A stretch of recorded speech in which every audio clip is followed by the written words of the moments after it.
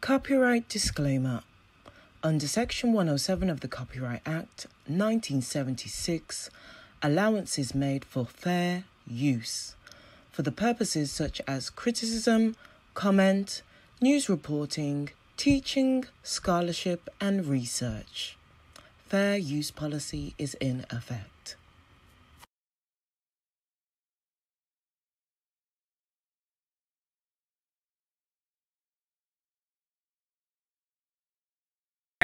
How are you mentally? I'm okay. I'm overwhelmed. I'm not going to lie. I'm exhausted. Just going to be very candid. I have not really slept since yesterday because people have been inboxing me and wanting me to tell my side and things like that. So I just had stuff running through my mind all day. So it's been a little stressful, just to be honest. Okay. I'm so Yeah. sorry. I'm sorry that you have your peace or whatever little bit of peace you got disrupted. I'm so sorry for that. That's not okay. I do Yeah. want to start off with, where are you from? I'm from Boston. I'm from Boston, born and raised. Yeah. Okay. Yep. You have siblings? I do. It's now 6 of us. All together, it's 6 of us now because my sister just passed away. Oh, I'm sorry to hear that. My condolences. Thank you. So growing up, did you come from like a traditional household? What was that like growing up? No, I did not.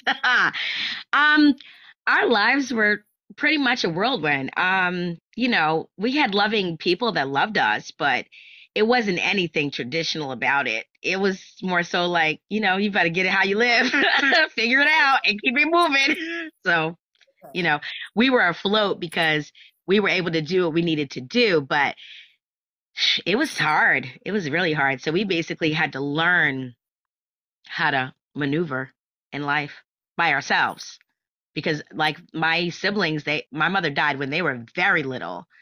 See, me and my sister were the oldest and they're 10, 12, 14 years younger than us. So they had it the hardest. We were already grown when our mother passed away. So, but me having my son very young, because it was, 16, back in 95, having him very young, it was one of those situations where now I have to be a mother, so I can't watch your children anymore. Oh, okay. You were a young mother. One of those things. So I went from babysitting to now raising my own child. So yeah. That wasn't easy. I know that's not easy. So no, I had help from the village, yes, because I could not do it by myself. Okay, we love that. I love that you have a village. I like hearing that. That makes me feel good. Yeah, you gotta have a village. You can't do it by yourself. You come from like a religious background? Yes. And I'm not trying to say anything bad. I mean, it's perfectly fine. That's just not my forte. They were Baptist, and then one of them, then they try to convert us to be Jehovah's Witnesses. And then once that was done, I was like, I'm not doing any of this. So, I was still trying to figure out my way religiously. And then, I just became a spiritual person. And that's just the journey that I've been on. Self-love, and me finding me and me doing things for me so that I can make sure that I can give back to others. Instead of me looking and searching for something outside of myself, I'm looking inside of myself so that I can help others and so that I can have and get that self-love that I need. So, yeah. Things aren't making sense. You were questioning when they were telling you not to question. Yup, all the time. Definitely get it. I know what that looks like. And I was called the devil. I was called so many things. I was like, I don't give a. I know I can't cuss on you, so I'm not gonna cuss. I do not care. I remember I was watching the videos and I seen a video that you made, and you were speaking to how you felt about yourself. You were speaking about your self-esteem. And I just wanted to know, just kind of, you said that you were a young mother. What kind of caused, the insecurities to kind of flare up around that time? How did we get to that point? Yeah. So at 16 years old, you're supposed to have protectors, right? Because you're still a child, right? So there were the parents were there, but there was no protection put in place, right? So you get to the point where you want that protection, but you kind of don't have it. So you have to maneuver and figure out your own way. And, I met a guy and, we didn't even go to the same school, but he was was friends with a family member or whatever the case might be, and that's all that she wrote. So not having the supervision that I honestly should have had, it was like, well, somebody will give me some attention. You know, so it was one of those things. It took me 30 something years for me to get to the place that I'm at right now. Okay. Yeah. At least you got there. It's one thing to not get there at all. Absolutely. Listen, absolutely. You got there. Absolutely. That's bigger than anything else. And that's all that matters. You're right. You're so right. Girl, you're so right. It's okay. You can come. Okay. You don't have to filter yourself in here. It is safe. Okay. Okay, it is safe. Okay. So I do want to know, how do you think that your insecurities affected your relationships? I do want to know, how do you think that your insecurities affected your relationships? Whether it was children, with friends, family, how do you think that affected your relationship? I mean, it made it hard to trust. You know, like I didn't trust anybody. That's including my parents. So, you know, that says a lot. When you can't even trust your own parents, you're definitely not going to trust yourself. Then in turn, you're not going to trust anybody else outside of that. So any relationships that I've ever had, that's with, you know, my children or family members or friends, it seemed to be always a problem because I couldn't trust anybody. So, you know, I stay around for a little bit and then I have to go, because I don't want anybody breaking my heart by leaving me first and all the rest of these other things, you know, that sort of thing. So, yeah. Now that we've gotten a little brief, you know, introduction to who you are, everybody wants to know, because you know why they here, girl. They all want to know. I already know. And that's okay. How did you meet Mr. Jerome?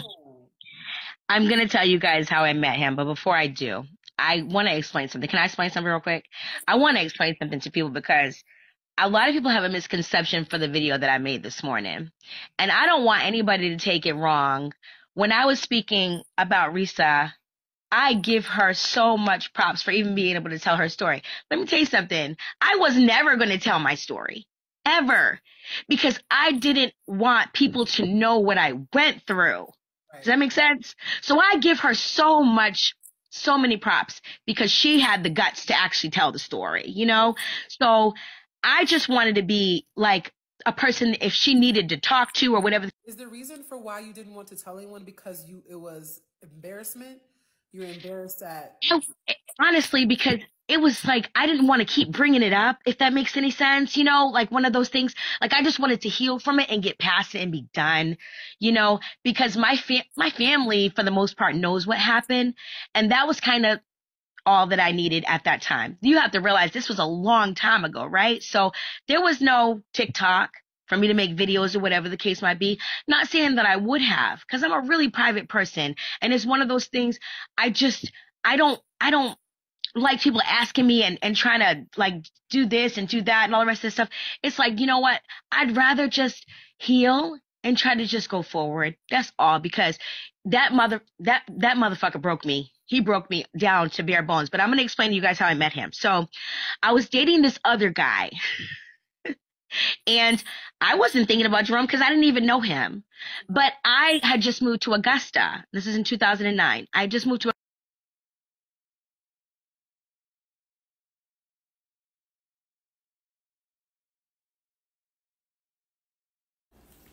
Yo, y'all, oh my God. Y'all, I'm only on here because I'm here to collaborate REESATEESA's story.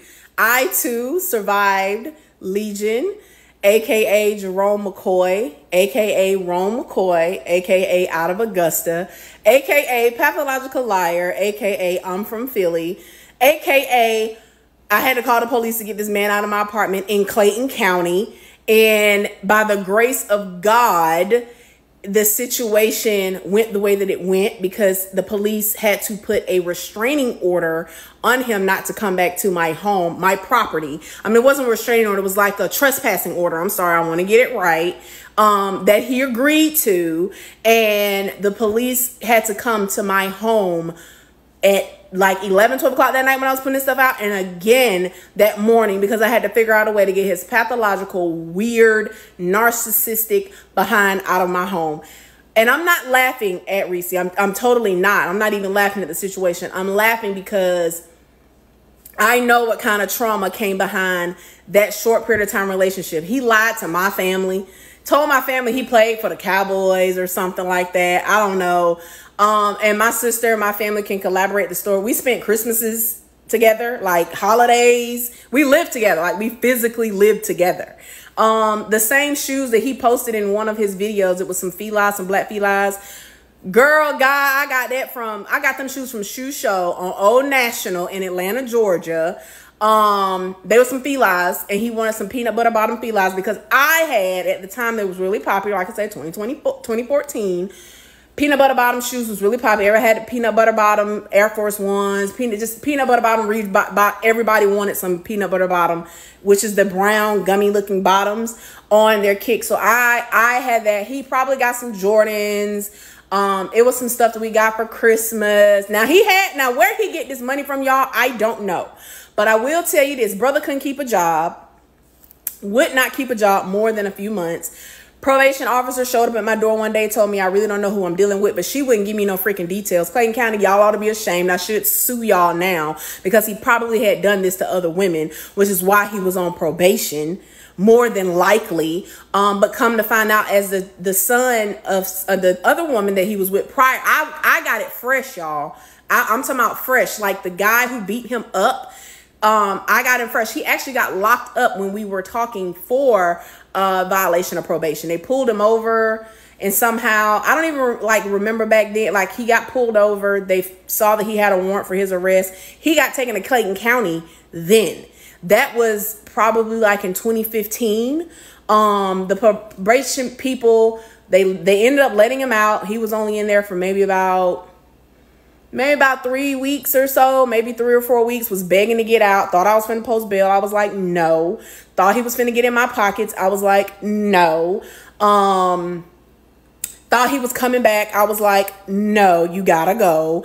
Y'all, he walked from Clayton County, and I'll tell y'all now, he walked from Clayton County jail to my apartment, which I'm not going to tell y'all exactly, but it was off West Fayetteville Road, gated community. Walked from Clayton County jail to my apartment one morning, like they released him or something, and he walked to come back to my apartment. And I was like, how did you get here? What happened? You know, because I did not want him to come back to my home.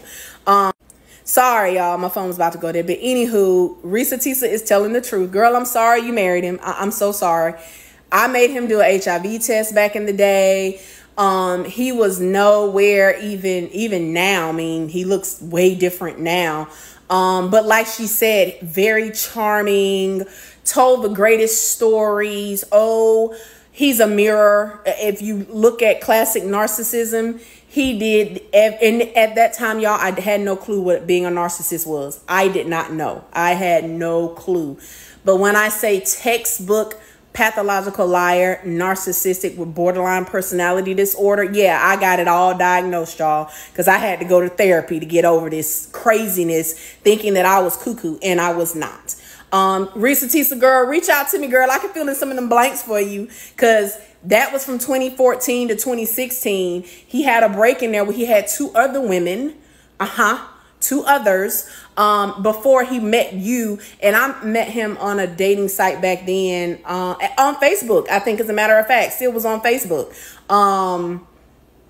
It might have been Facebook. I think it was Facebook. But anywho, online dating was really just kicking off. Like, people really didn't like it, really didn't trust it. I definitely don't trust it, have not trusted it since. But girl, hit me up. Message me. I could give you and fill in some details for you. Yeah, he told me his mom passed. His dad was a police officer, and he found him dead in the house. So he was traumatized from that. He had a friend in Augusta named Tabitha that he used to talk back and forth with on, yeah, I'm giving names and receipts, honey, because I don't care. That he used to talk back and forth with. His aunt he had an aunt in Florida, and he had an aunt and an uncle, I think, in Philly. They used to send him money back and forth. The aunt in Florida just finally cut him off because she was like, I'm not giving Rome any more money. He needs to get a job and he needs to stand up on his 2 feet. The brother that he told me about, I think the mom, y'all, it was just so much, like she said, because the way he talks, he circles you and he'll have you confused, not really understanding what you understand, that you understand, that you know. It's just, and that's the trick of a manipulator. Like that's what they do. The brother that he told me was his brother, I found out later was not his brother. He claimed he owned a gym and he was going to be a partner with this company and they were going to buy him a company car. All kinds of stuff, y'all. Like, the lies were so, and like she said, the crazy part is, y'all, I don't know how he does it. He had paperwork. He had paperwork to prove this stuff.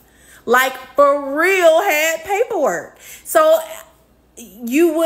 I saw emails about the guy saying, oh yeah, go and take a look at the car. Let me know what you think. So I think he goes around and just creates emails and sends himself emails to collaborate his story. Yeah, girl, we all up at the BMW and the Mercedes-Benz dealership off Cobb Parkway in Atlanta, Georgia, at the Audi dealership looking at R8s and all this kind of stuff. I look back now and I was just like, I mean, I wouldn't have known. Because like I said, he literally had names, paperwork to collaborate the story. So and he told me the same thing about getting a job at one point. He was going to be a regional manager for Tires Plus. He told my mama that lie and took a picture and sent it to my mom. And she was just like, girl, he took a picture of the floor and sent it to me. Like, we knew, because I was planning my exit, because you have to plan an exit strategy to get away from somebody like that. It's not just up, you just up and go, because they're crazy. Like, I'm just telling y'all, I survived, girl. I hope Tyler Perry does pick this up, because the story needs to be told so that women can protect themselves. I, to this day, still have to second and third and fourth guess, just simply because you can't believe what you believe until you believe it. Until you know that it's the truth. Like, people used to say, you believe none of what you hear and 80% of what you see. It made me not even believe the 80% that I saw. Like, seriously, not even make me, like, it took a long time, y'all. It's 2024. And this young lady had been dealing with this since 2020. So I can only imagine what it's going to take for her. I pray for her. She's going to have to go to narc abuse therapy, because it really, and it's going to be so many triggering moments even after this that she's going to run into. It's going to be so much. It's going to be so much that she's going to have to deal with. So y'all, she's telling the truth. She's not lying. Everything she says, I can collaborate. I have pictures somewhere. I would have to go back and look through like my old phones and stuff. But yeah, it's the truth. My family will even come on and collaborate the story that this is him. This is what he does. And luckily I was able to get out. I'm safe and sound. I have moved on to a happy, loving, amazing relationship. And yeah, Tesla girl, do your thing. Emotional damage. You want some therapy?